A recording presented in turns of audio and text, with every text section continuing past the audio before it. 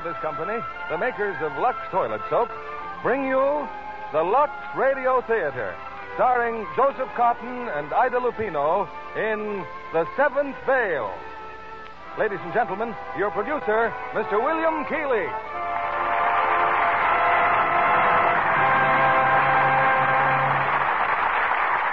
Greetings from Hollywood, ladies and gentlemen.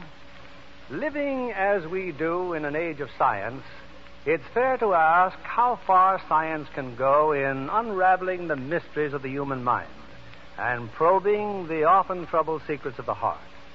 We have an answer in tonight's compelling drama from J. Arthur Rank's production of The Seventh Veil, a story of tempestuous love in the shadow of a strange neurosis. And our stars are two of Hollywood's finest, the ever-popular Joseph Cotton and that lovely dramatic actress, Ida Lupino. Our play unfolds in London, where you may be surprised to know there are many fans of the Lux Radio Theater who have heard it broadcast to our men and women overseas by shortwave, and many fans of Lux Soap, too. One of our American listeners forwards us a letter from a relative in England thanking her for presents she sent. I was particularly grateful, says the letter, for the Lux Soap you included. Soap is still scarce here, and to have my favorite Lux is really luxury. Well, while Lux Toilet Soap is not a luxury in this country, I know that the women in our audience agree with the sentiments expressed by our friend in England. On to our play and Act One of The Seventh Veil, starring Joseph Cotton as Nicholas Brandt and Ida Lupino as Francesca Cunningham.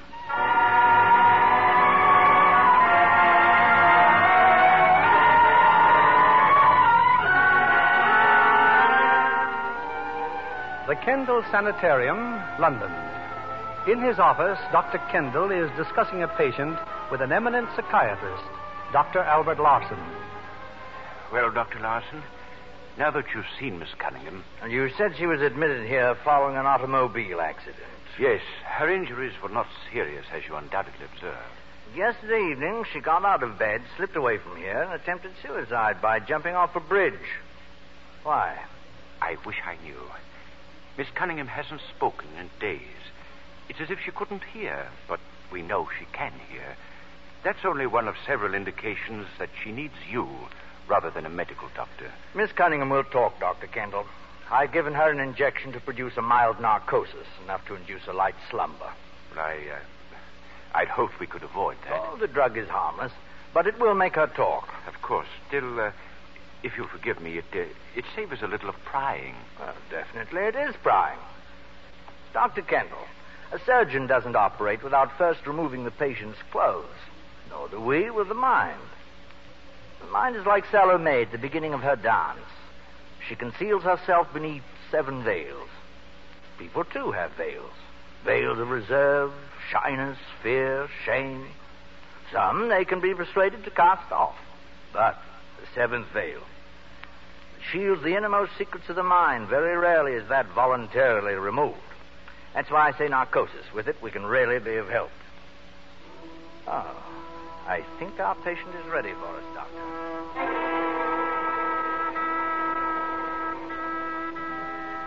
The drug seems to have taken effect. Yes, but she can hear me perfectly. This is Dr. Larson, Miss Cunningham. I'm so happy you've been able to sleep. How wonderful it is to relax, to rest. You do hear me, don't you? Nod your head, Miss Cunningham, then I'll know for sure. Thank you. Now, you can do whatever you please. What would you like to do? Would you like to go back to school? You were happy when you were a little girl, weren't you? Wouldn't you like to be happy again? Back to school? Back to school? School. Tell me about school. You are 14 years of age now. How old are you? I'm 14. And what's going on at school today? Tell me, Francesca. We've been fishing for minnows before chapel. Susan and I. Fishing for minnows. Yes, that's great fun. But we're going to be late for chapel. And I must get back to school. I must. Oh, what's your hurry, Francesca? Oh, please, Susan, we'll be terribly late. Well, what if we are? All we'll get is a black mark. But I've been late once this week already. Miss Lawson's sure to send me to Miss Duncan. Oh, tell her you were sick or something. Oh, she'll never believe me. I said that on Tuesday. Oh, pooh. Then tell her you lost your way. I hadn't wanted to fish for minnows. But Susan could persuade me to do anything. And I'd always get caught and get punished. In Miss Duncan's office, a willow cane hung on the wall. Well, don't stand there, Cunningham. Hand me the cane. Yes, Miss Duncan. Hold out your hand. Oh, please, Miss Duncan. I know I must be punished, but not my hands. Please, today's the music scholarship for piano. And if you... Oh, please, please, my hands! My hands! By afternoon, my hands were still swollen and raw. I played so badly I hadn't a chance. And I'd set my heart on that scholarship. Music. Music was the only thing I really cared for. Even then. But next time you sat for it, you passed easily? No. I never sat for it again. That year my father died. I went to live with my uncle, Nicholas Brandt. He wasn't really my uncle. He was my father's second cousin. He was rich. The only relative I had in the world. He was slightly lame. And he walked with a cane. Well, let's have a look at you. Francesca, isn't it? Yes, Uncle Nicholas. Don't call me uncle. I'm not your uncle. You must call me anything, call me Nicholas. Look at me when I'm speaking. Yes, sir. Now listen to me carefully. This is my home. It's a bachelor's establishment. You know what that means? It means that you're not married. It also means that when I came here, I promised myself no woman would ever enter it. So far, none ever has. You're the first. Yes, I see. What do you see? That I'm to do my best, not to intrude upon your privacy. Parker. Yes, sir? Take her upstairs. You know where to put her. Yes, sir. This way, miss, please. Parker? Whose portrait is that on the wall? Mr. Brandt's mother. Oh, is she dead? I don't believe so. Well, what happened to her? I can't tell you, miss. Then I shall ask him. I wouldn't if I were you. Why not, Parker? Because if you must know, she left his father, ran off with another man. Oh, I don't believe There was a divorce, and Mr. Brandt had to give evidence. He was only 12 years old at the time. Oh, how dreadful. Yes, miss. You will find my master is a strange, dark man, but not unkind. No, in his way, not unkind. Those first few months were the loneliest I ever spent. The whole house seemed to resent my presence. Nicholas would limp about leaning on his cane, looking right through me as though I weren't there. Oh, sometimes he'd send for. This letter, Francesca, is from that school you attended, from Miss Duncan. Oh. Do you know what she has to say about you? Perhaps you opened this letter yourself. Oh, no. No, I didn't. Then let me tell you. She says your intelligence is above average. Do you agree?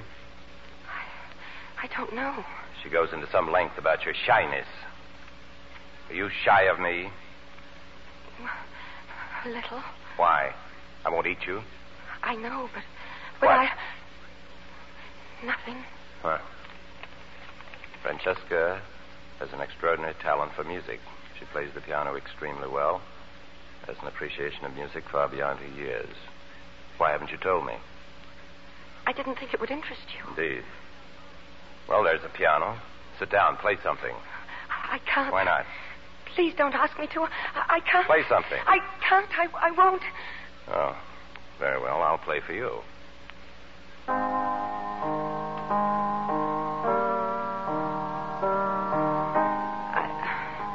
I wanted so much to play. And then suddenly I seemed to lose my fear of him.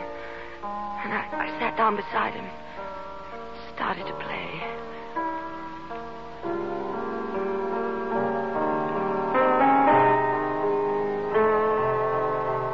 And as I played, I thought I saw Nicholas smile.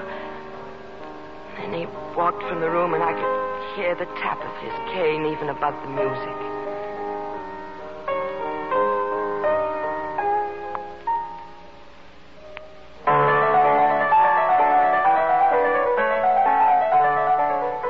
After that, he made me practice 5 and 6 hours a day.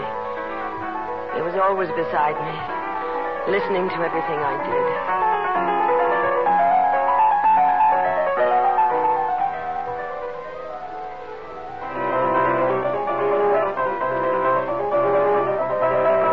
Month after month, he hammered at me. He was a slave driver, but a wonderful teacher. He knew how to get the best out of me. And he knew the spirit of music more than anyone I'd ever met. And for 2 years, he taught me. Then one night I was there. All right, Francesca, that's enough. Yes, Nicholas. It's time you had some proper training. I've arranged for you to start at the Royal College of Music. Oh, Nicholas. You'll report at 10 o'clock tomorrow morning. I've arranged for you... Oh. What do you think you're doing? Don't ever do that again. What had you done, Francesca? What made him so angry? I was so grateful. I put my arms around him. Dr. Larson, why am I telling you this? Because you feel better having said it. Yes. Oh, yes. You went to the college the next morning? But even before I left the house, Nicholas had gone. Parker said it was a business trip. Be away for months. And then I was too busy at college to worry about him. And I met Peter. Who's Peter? Where did you meet him? At a little Italian cafe where most of us went for lunch. I just finished eating when I felt someone staring at me. You know, you're working much too hard. But I like work. Well, I like ravioli, but I don't eat it all the time. Now, come on, put away that book. I'll pay your bill and we'll go for a walk. Oh, no. No, thanks. Come on, come on.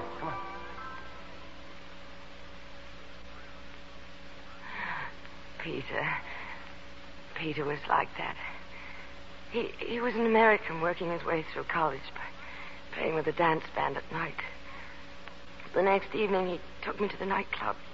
I sat at a table, and whenever he could get away, he'd come over to me.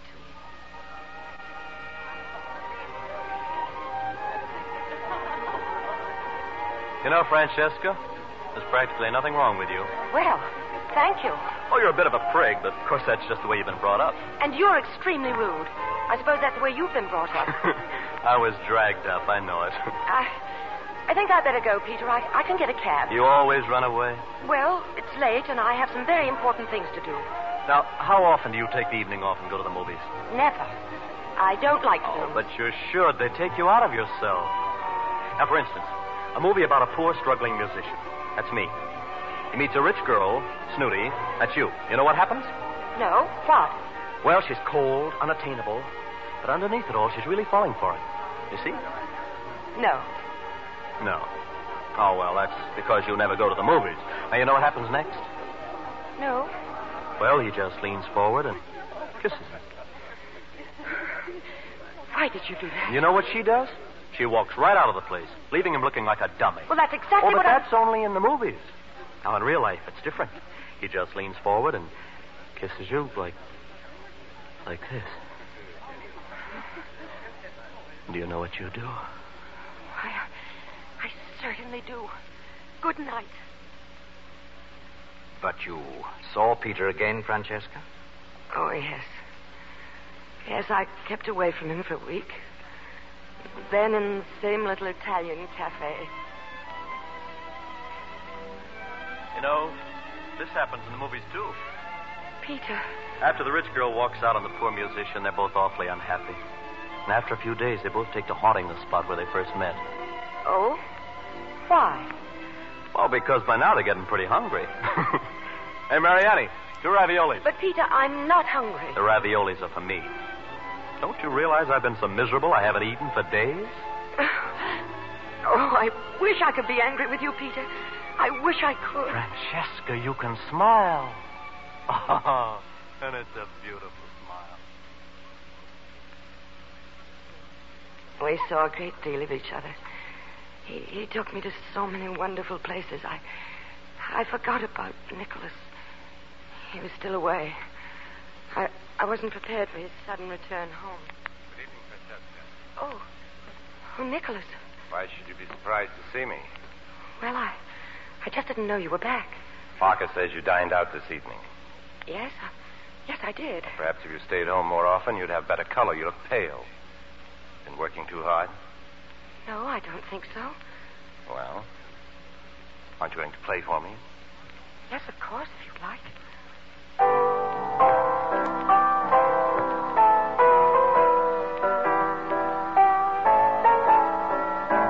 Are you mad? Stop it.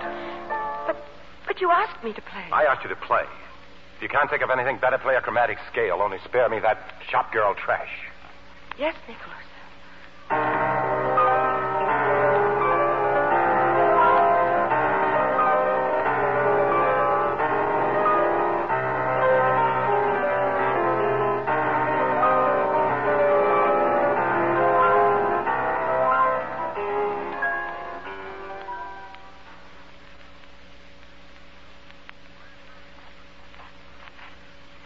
Why did you want me to meet you here in the park, Francesca? What's the matter? Oh, nothing. Peter, do you know why I broke our date yesterday? Uncle Nicholas again? No, I went to the movies. Who with? By myself. Oh. Yes, it was very interesting, Peter. All about a girl who knew that a boy loved her, but hadn't the courage to ask her to marry him. So she decided that... Peter, are you listening? Yeah, sure, I'm listening. Well, she decided she'd have to ask him herself. And did she? No. At the last minute, her courage failed her. Peter? My courage hasn't failed me. Peter, I want you to marry me. Francesca. Well, what do you know? You married him, Francesca? That night, Dr. Lawson, as I waited for Nicholas to come home, I told myself there's nothing to be frightened of. He can't do anything. And then I heard the click of the latch, tapping of his cane.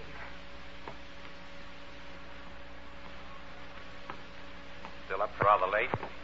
Nicholas, I must talk to you. Can't wait till morning? But it's very important. Well? Well, I don't know how to start. Nicholas, I'm engaged to be married. Oh. Well, good night, Francesca. Did you hear what I said? Perfectly. Now, if you'll excuse me, I'll look at my mail. But don't you understand, Nicholas? I found a man I love, and I'm going to marry him. Go to bed. Wait. Pack your bags. We're leaving for Paris in the morning. Paris? Oh, but I can't go. I won't.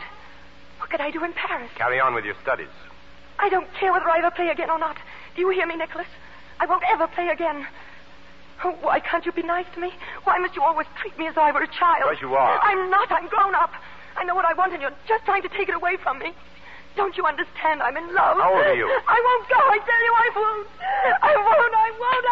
How old are you? 15. Till you're 21, I'm your legal guardian. Do you understand what that means? No. It means that you can't marry without my consent. You can't leave this house without my consent. If you do, I can have you brought back by the police now. Now, stop crying. It's my duty to see that you behave properly and don't make a fool of yourself. Is that clear? Is that clear? Yes. Then go upstairs.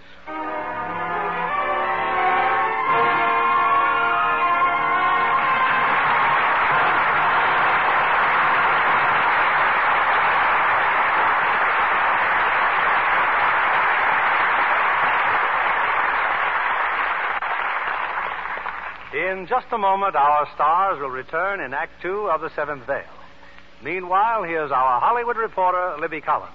There are times, Mr. Keeley, when it seems quite restful to be a reporter instead of a screen star. What do you mean, Libby? Well, recently I watched Paulette Goddard making her new Paramount picture, Unconquered.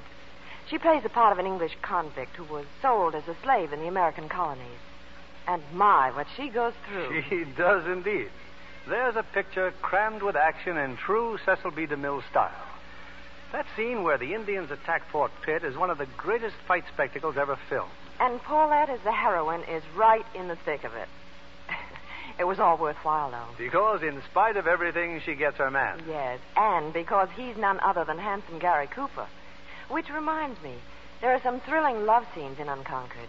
With such a dashing hero and such a beautiful heroine, how could it be otherwise? Yes, because Paulette in Technicolor is really ravishing to see. John Kennedy should have some thoughts about that. Indeed, I have. Who could resist those brilliant blue eyes and that gorgeous coloring? Well, you mean that lovely Lux complexion, of course. Why, everyone knows that Paulette is famous for her beautiful complexion. She's been a Lux girl for years. I know she has. There's always a supply of Lux toilet soap in her dressing room, at home and in the studio. Active lather facials are a daily care she depends on. Won't you tell the ladies in our audience how Paulette Goddard takes her Lux soap beauty facials? Well, here's what she does. Just smooths the creamy, fragrant lather well into her skin. Rinses with warm, then cold water, and pats with a soft towel to dry. Gives skin fresh, new loveliness, she says. Recent tests by skin specialists prove that. In 3 out of 4 cases, complexions improved in a short time. And screen stars recommend Lux toilet soap for a delightful beauty bath, too.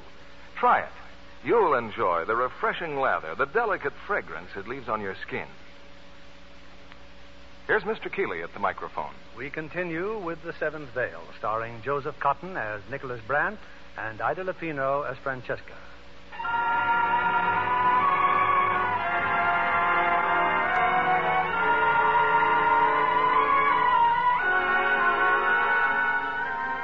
"24 hours ago, Francesca Cunningham attempted to take her own life. Now, under the influence of a drug, she continues to bear the secrets of her much troubled mind. So, Nicholas took you to Paris? Yes. Yes, Dr. Lawson. 7 years before I saw Peter again. 7 years of music. Paris, Vienna, Rome. 7 years of Nicholas planning my life, turning me into his dream of a concert pianist. Wherever we went, we were always alone. When I longed for some sort of diversion. Of course, you can't play tennis. It would ruin your hands. It was always reminding me.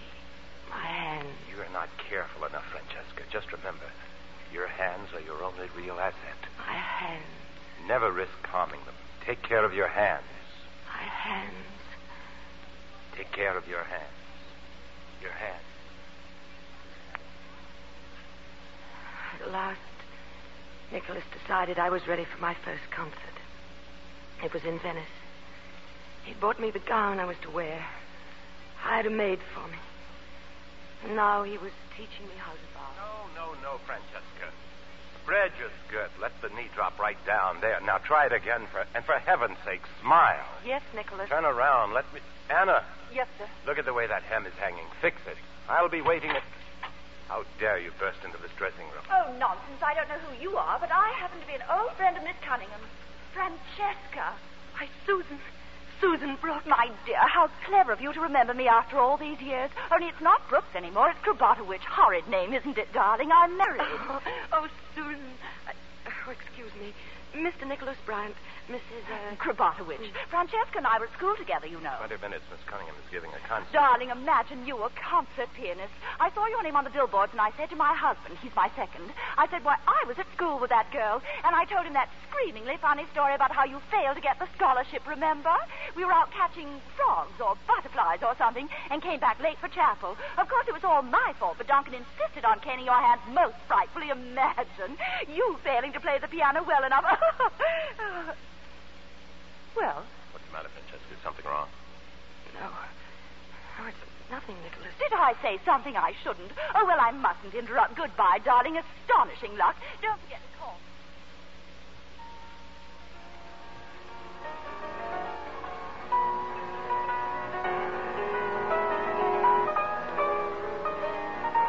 The concert that night.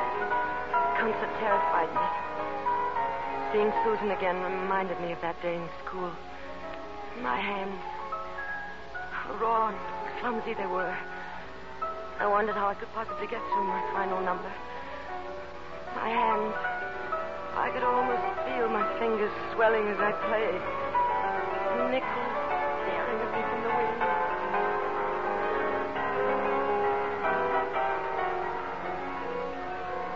What's the matter with her? That look on her face. Perhaps she's a little nervous, Mr. Brandt. Ridiculous. She's been playing beautifully. She's crying. Look. Tears. Tears on her face. She must be ill. It's her final number. We'll forego the encore. But she must finish. She must be a success.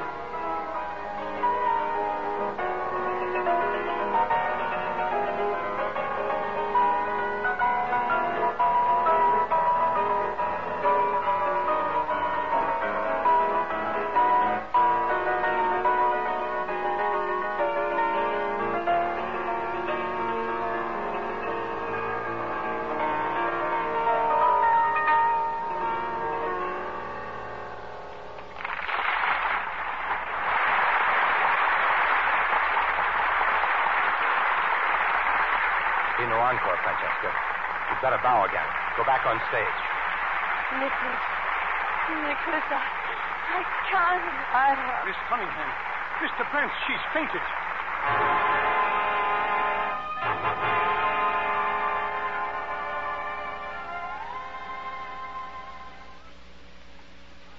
Concert was a success. Dr. Lawson, I can't account for my behavior. There was nothing wrong with my hands. I had played well. So tell me, all this time you never saw Peter? No. Oh, I wrote him from Paris, but letters came back marked, gone away. I didn't mind. I knew that one day I'd be back in London again, and I'd find Peter waiting for me. A few months later, I was giving a concert in Copenhagen. During the intermission, Nicholas opened the door of my dressing room. He always came in about now. I neglected to tell you at dinner, Francesca, that the cables come from London. They want you next month to Albert Hall. Do you want to go? Well, why ask me, Nicholas? You usually settle these things yourself. If I do, it's only to spare you the trouble. You know you can do exactly as you please. Can I, Nicholas? I can refuse this offer, then? If you wish, certainly. No. No, I think I should like to go. I'll let them know you've accepted. That same night, after the concert, when Nicholas came for me, he knocked at my door. It was the first time I ever remembered his voice. It was a magnificent performance, Francesca. Now, if you're ready, we could have some supper at the Viking. If you like, Nicholas? We could go to the Rotunda if you'd prefer. No. The Viking will be fine. Francesca, you told me before I never consulted you on anything. It doesn't matter. No, it does. If I haven't done so, it's only because I've wanted your life to be as smooth and easy as possible. Nicholas, let me finish. I've devoted years to converting a very ordinary girl in pigtails into a first-class artist. I've given up everything to help your career, and yet I make no demands on you at all. Yes, Nicholas. You're completely free to come and go as you please. Yes, Nicholas. That's understood, then? Good. Now, I've invited the Baron von Olben to dine with us. He'll meet us at the Viking. Oh, yes. Tomorrow after luncheon, there'll be a little reception at the Burgomasters. I've told them you'll play one selection and no encores. Yes, Nicholas. We leave for London on Saturday. Come along, Francesca. We shouldn't keep the Baron waiting. London again. Peter. Oh, stupid of me thinking that he'd be there. It wasn't even listed in the phone book. I thought maybe he'd still be playing with that orchestra. Now I went from nightclub to nightclub. People seemed to know his name, but where he was, they couldn't say. It was late when I got into a taxi to go home. Then suddenly the cab stopped for a traffic signal, and I looked out of the window. And there in front of a cafe was his picture. Here for a limited engagement. Peter Fulton and his orchestra. You found him then? You saw Peter that night? Yes. I don't want to talk about it. Well, you can tell me. No, I don't want to talk about it. Will you tell me about Max, then? Max? Yes, Maxwell Layden. Max? Yes, we were still in London. Nicholas and I was standing outside the door of the study. To the point, Mr. Layton. In my opinion, you're the finest painter in London. I'd like you to paint a portrait of my ward. I'm flattered, Mr. Brent, but I don't paint portraits anymore. Besides, I've never met your ward. That can be remedied. No, but no portrait. It would interfere with my serious work. I'm greatly disappointed. I had my heart set on it. Good evening. Oh, Francesca. This is Maxwell Layton, my ward, Miss Cunningham. How do you do? How do you do? I've often heard you play, Miss Cunningham. See, I have all your records. How kind of you. I was just suggesting that Mr. Layton do your portrait, Francesca. Oh, but I don't care to have my portrait painted. Beg your pardon? Why not? Well, it would interfere with my serious work, Mr. Layton. Good night. But Maxwell Layton did paint your portrait. I'm sure I saw it reproduced in some magazine. Oh, yes. Yes, finally, after Max insisted, I let him sketch me while I practiced. His interest in me was very satisfying. Soon I discovered I'd become quite fond of him.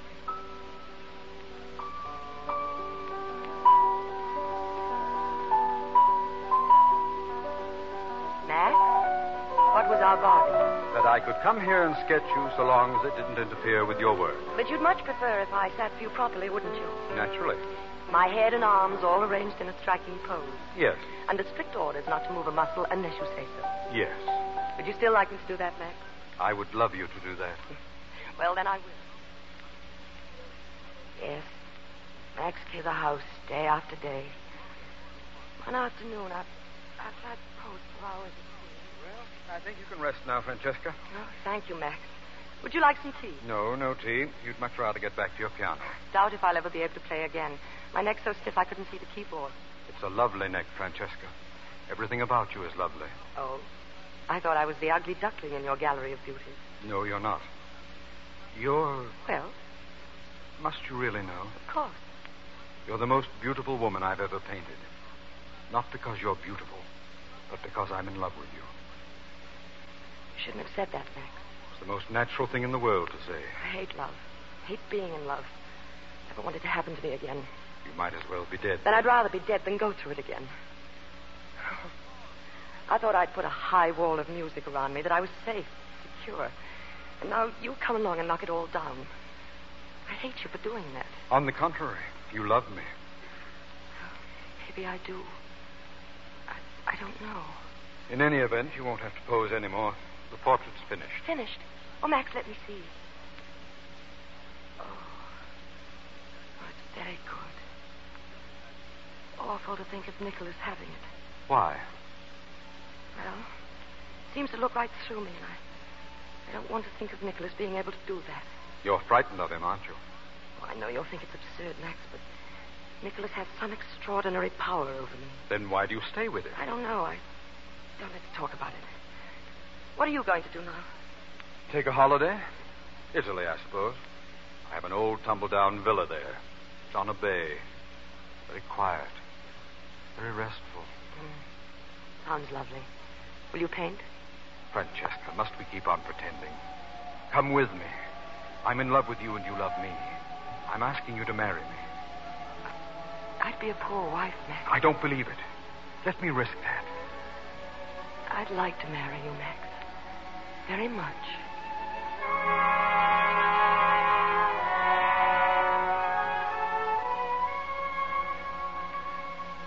So, for the second time, Francesca, you went to Nicholas to tell him you were going to be married.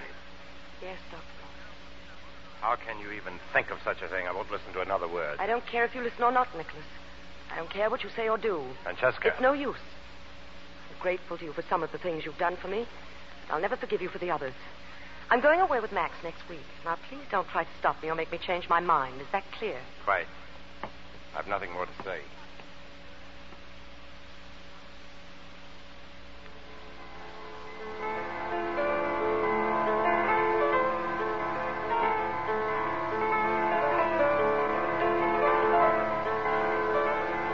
What is it, Nicholas? Your bags are packed. You're leaving soon with him. Yes? I must talk to you. I don't want to listen. Francesca, I haven't deserved this of you. I've given you everything I have. My love and my sympathy. My life hasn't been a happy one. You are the one beautiful thing that has come into it. Please listen, Francesca.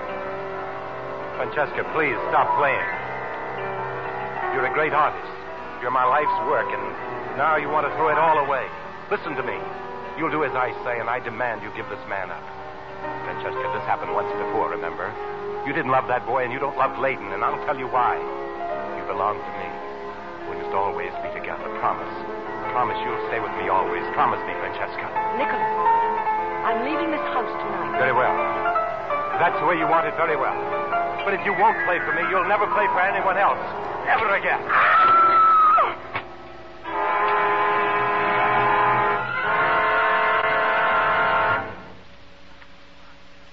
Nicholas had beaten my hands with his cane. Over and over he struck them until finally I found the strength to rush out of the house. Max had just driven up. I got in his car and we drove for what seemed to be hours through the night. But one thought kept stabbing through my mind. I'm free of Nicholas. I'm free at last. Nothing can touch me again. Nothing. And then suddenly in the road there was a man on a bicycle. They were going too fast. All Max could do was swing over into the...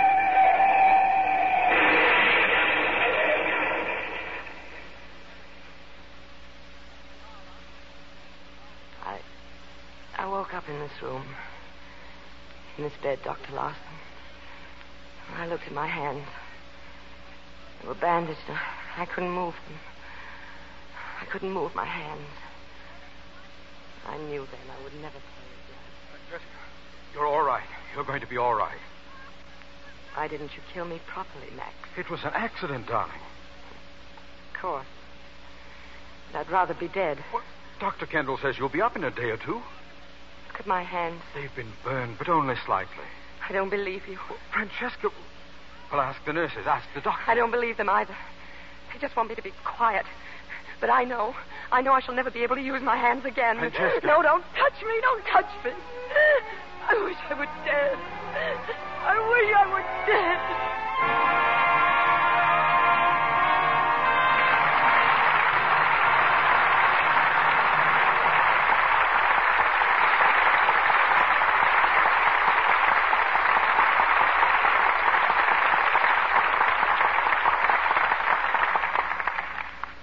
We pause now for station identification. This is CBS, the Columbia Broadcasting System.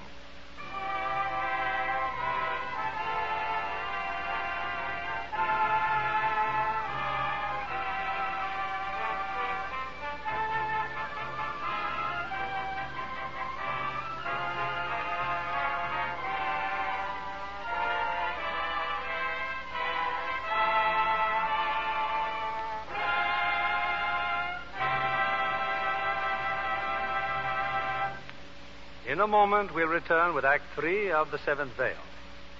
High school leading lady makes grade in Hollywood. That might headline the story of our young guest tonight, Miss Patricia Alphen, starlet at Universal International. Wasn't it that senior class play that put the movie bee in your bonnet, Pat? Well, Mr. Keeley, it inspired me to come to Hollywood and look for a job. I got one as mail girl out at the studio. Rather a humble beginning. Yes, but it was my good luck the second day there to deliver a letter to Walter Ranger. He arranged a screen test, and that got me my contract. Well, that was luck. And now you're really seeing how movies are made. Yes, indeed. And I've spent hours in the projection room watching new films.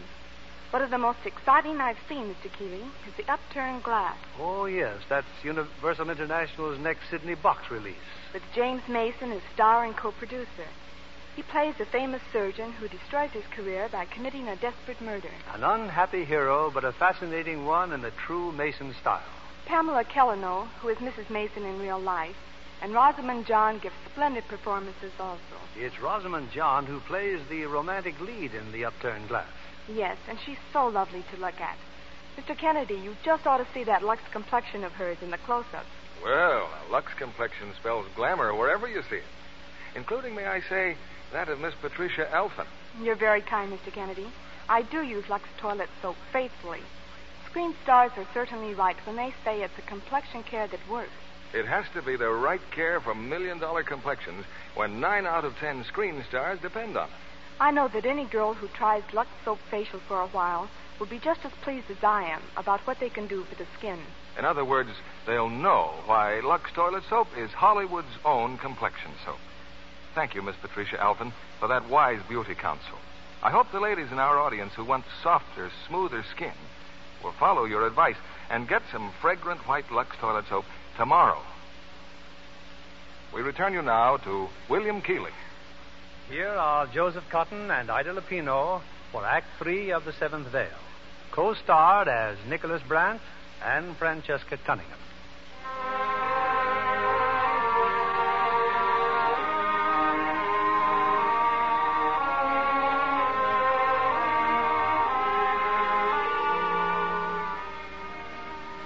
It's a few minutes later. Dr. Lawson, the psychiatrist, has left Francesca sleeping quietly. Apparently, he's learned all that he can from her. Now, in Dr. Kendall's office... The accident that brought her here in the first place, Dr. Kendall, the one in which her hands were burned. This happened a week ago? Yes. Somehow she got the idea she could never play the piano again. That accounts for her attempt at suicide yesterday. This Max Layden, where is he now? At the moment, I can't say. But he's here almost constantly. Well, there's nothing more I can do today. I'll be back in the morning. There'll be no injection tomorrow, Dr. Kendall. No narcosis. Oh, you have a solarium here? Why, yes, Doctor. This may seem strange, but I'd like a piano brought in the solarium, a good piano, and a phonograph. See, Dr. Kendall, I have hopes that tomorrow morning Miss Cunningham will play again.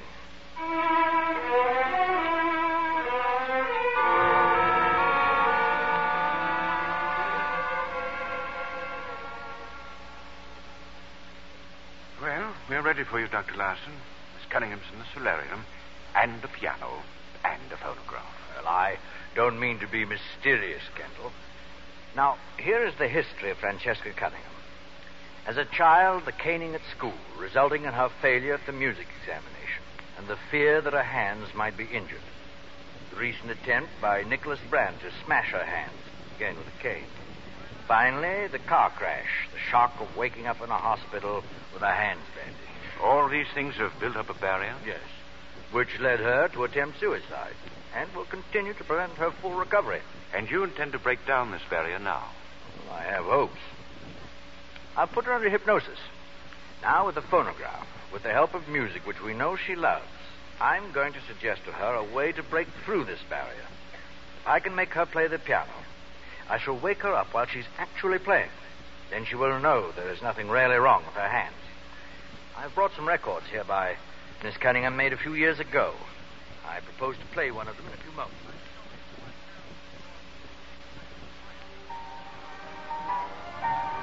Francesca, can you hear that music? It's beautiful, isn't it? She's hypnotized? Yes. She'll do exactly as I wish. Francesca, would you like to play this music yourself? The piano here. Play. I can't play. Yes, of course you can if you want to. Do you? Yes. Good. Now get up from that chair. Give me your arm. We'll walk over to the piano here. Ah, that's fine, Francesca. Yes. Now sit down. Put your hands on the keys. Your hands want to play. Try, Francesca. Try.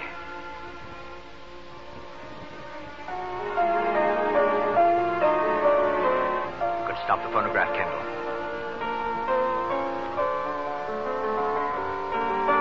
She's playing. By George, she's playing. Under the hypnosis. Now to rouse her, to bring her out of it. Francesca, you are playing now of your own free will. Your hands are not injured. There is nothing wrong with your hands. You are playing. There is nothing wrong with your hands. She's opening her eyes, Doctor. She's...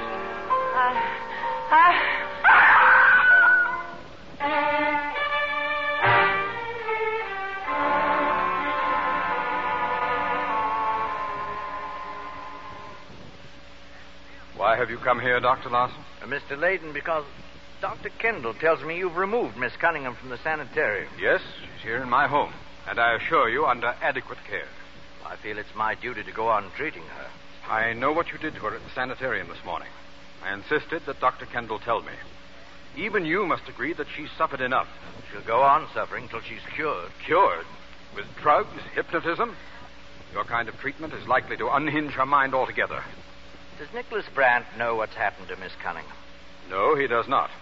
There's been nothing in the newspapers. As far as he knows, she and I are in Italy. How is she now? Very well, thank you. I see. Well, oh, Mr. Layton, please. This is all wrong. I can help Miss Cunningham. Would you object if I saw Mr. Brandt, if I asked his permission? Not at all. Legally, he's no longer her guardian. If he thinks he is, you might tell him that Francesca and I are to be married next week. Well, I assume she's agreed to marry you. I think you can assume that she will agree. Mr. Layton, that poor girl is in no condition to make up her mind on anything at the moment. I warn you, what you're doing is very dangerous. Good night, Dr. Larson. Good night, Mr. Layton.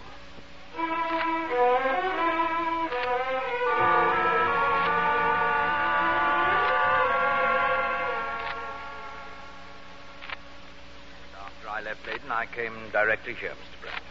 What you've told me is a great shock. I thought Francesca was in Italy. I didn't come here to advise you of Francesca's condition or her whereabouts.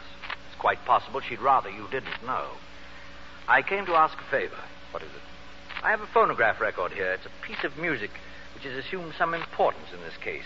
If you'd listen to it, perhaps you could tell me if it has any sentimental association, any connection with someone she knew. There's a phonograph.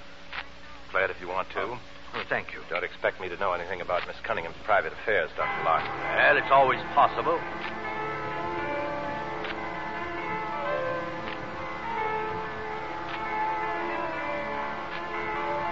You are familiar with the composition.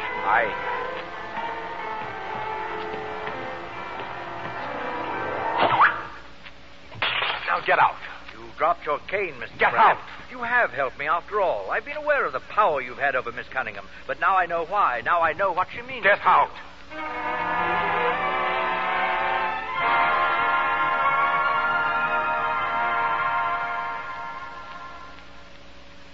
I don't care if you are her nurse. I demand to see Miss Cunningham. I'm Nicholas Brandt. I'm her guardian. Well, if Mr. Layton were at home, sir. Where is Mr. Layton? Oh, well, he'll be back shortly. And if you'd care to wait. I'm going into that room. Oh. Francesca. I'm terribly sorry, Miss Cunningham. He just forced his way in. It's all right. Yes, Mrs. Cunningham. Francesca, whether you forgive me or not is of no consequence. I'm not stupid enough to expect forgiveness from anyone except myself. I'd never forgive myself if I allowed you to go on like this. You know there's nothing the matter with you, don't you? You can be cured quite easily. You can play again if you want to. No, I don't know. I don't think so. Lawson can cure you if you give him a chance. Layton doesn't want him to. He knows it would mean he'd lose you. No, I'll never play again. If you don't, it's your own fault. My fault? No use brooding over the past. It's your future you should be thinking about. I have no future. Lawson can give it back to you. He tried and he failed. Lawson failed to work a miracle, so he's not to be given another chance. Is that it? Yes. Won't you let him try again? No. For me? No.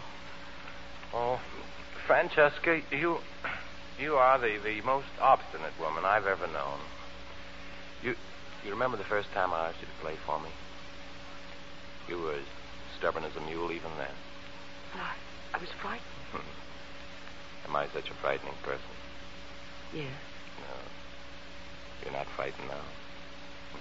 You're smiling. It's funny. It really is. It's so different when you're being kind.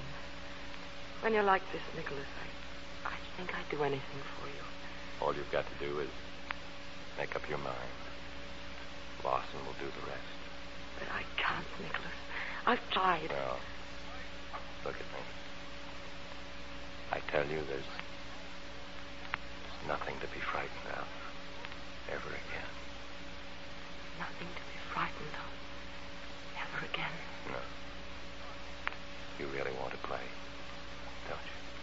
Oh, yes, I do, Nicholas. Then you will see Larson. Yes. Yes, I'll see Larson. I'll phone for him right away. The phone's just down the hall, Mr. Brand. Layden. I just returned. I overheard. All right. I'll phone Larson myself. Yes, of course I'll come, Mr. Layden. I'll be there late this afternoon. You can't come now? No, I have a little checking up to do. Incidentally, I'll see Miss Cunningham at her own home, Mr. Brand's home. That's ridiculous. You may drive her there any time you wish. Meantime, I'll be trying to track down a man by the name of Peter Fulton.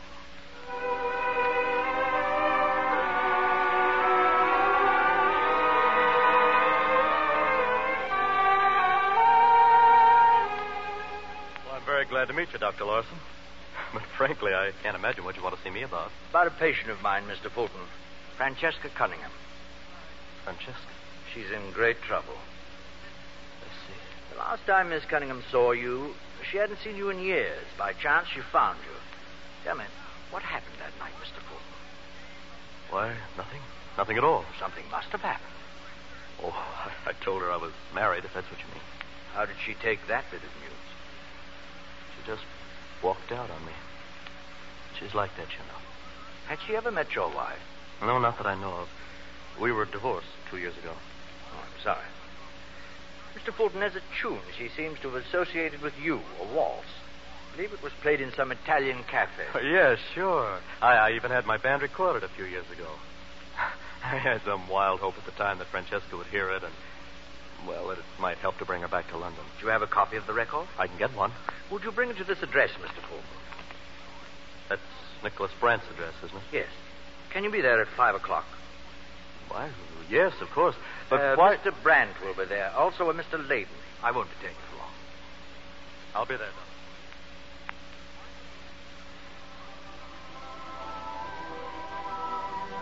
Mr. Brand, who is he? Who's that man upstairs with Francesca? You'd think Larson might have told me. His name is Peter Fulton. What's he got to do with Francesca? He's a man she once wanted to marry. Why crack your knuckles, Mr. Layden? It won't help. What's that music? Tune that seems to have some meaning. Whiskey, Mr. Layden. Please. Parker. Whiskey for Mr. Layden, please. Yes, sir. Wait, here he comes. Well, Mr. Fulton?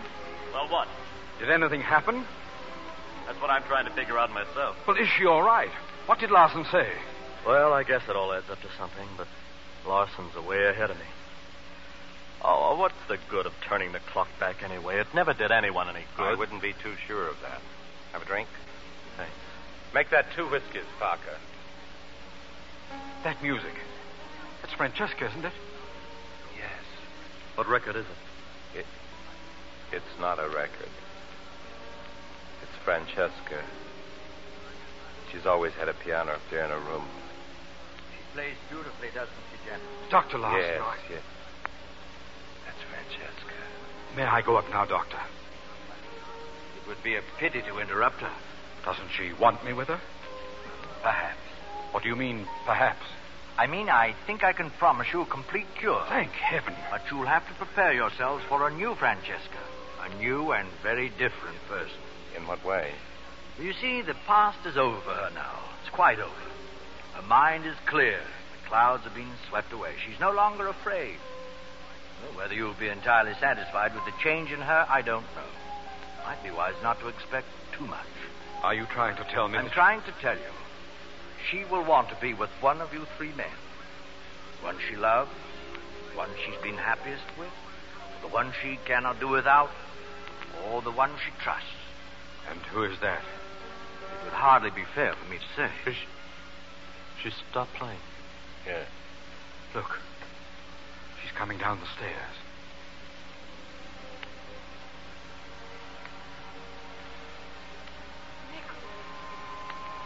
Oh, Nicholas. Nicholas. Mr. Fulton, Mr. Layden, since you 2 gentlemen are leaving now, perhaps one of you will give me a lift home.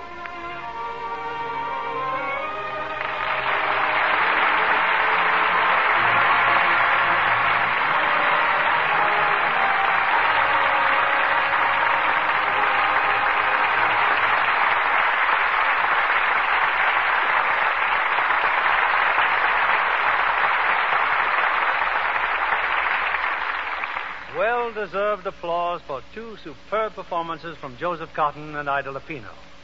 And in answer to it, we bring them back to the footlights for a curtain call. Ida, you certainly lived up to the traditions of one of the oldest families in the theater, well, the Lupinos. Thank you, Bill. And I think Ignaz Hilsberg should have a vote of thanks for his wonderful piano contributions to our show tonight. I agree there, Ida. Incidentally, Bill, you didn't mention that The Seventh Veil won the Academy Award as the best original screenplay of the year. So it did. And speaking of screenplays, I wonder how many people in our audience know that you two are authors as well as actors. I understand you spent the summer over a typewriter, Ida. Well, that's right, Bill. I finished 2 screenplays, one of which is under option at a studio. Well, which would you rather do, Ida? Act or write? Well, I think I like both equally well. Well, for the sake of theatergoers, I hope you never give up acting. Joe, you've written screenplays too, haven't you? Yes, that was my first contact with Hollywood, Bill. And before that? Well, before that, I used to write for radio. Dramatic shows? No. After theater interviews, the kind of thing where the producer says, now we bring our stars back for a curtain call, and talks about their private lives. It sounds rather familiar. Did you have them say a kind word for Lux soap? Well, if I'd been on the show, I'd have insisted on it. I've used Lux soap for years for my complexion and always will. And that lovely complexion is ample proof. What sort of writing are you doing now, Joe? Well, I've been working on a play for several years, which still isn't finished. Oh, sort of all work and no play. Now, well, I've still got some filling in to do. How much filling in? Well, so far, I've just got the title completed and the acts numbered. I see what you mean. We won't count on it then for Lux. What are you doing next on Lux, Bill? Next Monday night, we bring our listeners one of the screen's greatest epics of the sea, starring in his original screen role, Alan Ladd. It's Paramount's version of Richard Henry Dana's famous novel, 2 Years Before the Mass. Well, Alan was great in that picture, Bill. Yes, and so was Howard Da Silva, whom we also have. Co-starred with MacDonald Carey and Wanda Hendricks in an action-packed tale of violence and mutiny on the high seas. Well, Bill, that play should fill the house. We'll be listening. Good night. Good night, and all our thanks.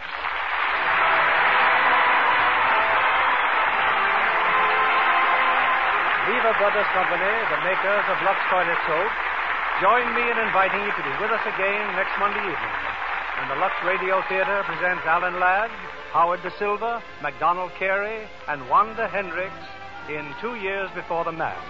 This is William Keeley saying good night to you from Hollywood.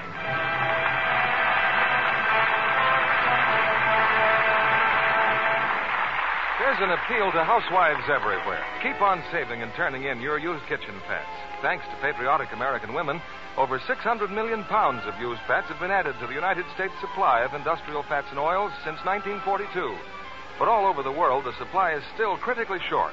Your government asks you to keep on with the magnificent job you have been doing so that not a pound of the essential fats and oils needed to make household necessities will be wasted. Remember, your butcher will pay you for every pound. So save and turn in your used kitchen fats. Joseph Cotton appeared by arrangement with David O. Selznick, producer of Intermezzo, starring Ingrid Bergman and Leslie Howard. Ida Lupino is currently starring in the Warner Brothers picture Deep Valley. Heard in our cast tonight were Joseph Kearns as Dr. Larson, Gail Gordon as Max, Jack Edwards Jr. as Peter, Bill Johnstone as Kendall, Francis Robinson as Susan, and Norman Field, Janet Scott, and June Whitley. Our music was directed by Louis Silvers. And this is your announcer, John Milton Kennedy, reminding you to join us again next Monday night to hear 2 Years Before the Mast with Alan Ladd, Howard Da Silva, MacDonald Carey, and Wanda Hendricks. Fry. When you bake and fry. Fry. For your cake and pie. Fry. It's your shortening by. Rely on Spry. For lighter, better-tasting cakes, try Spry, the pure, bland, all-vegetable shortening with the special cake-making secret. Hear them say, boy, what a cook. Rely on Spry. S-B-R-Y. Be sure to listen next Monday night to the Lux Radio Theater presentation of 2 Years Before the Mast with Alan Ladd, Howard Da Silva, Donald Carey, and Wanda Hendricks. Stay tuned for My Friend Irma, which follows immediately over most of these stations. This is CBS, the Columbia Broadcasting System.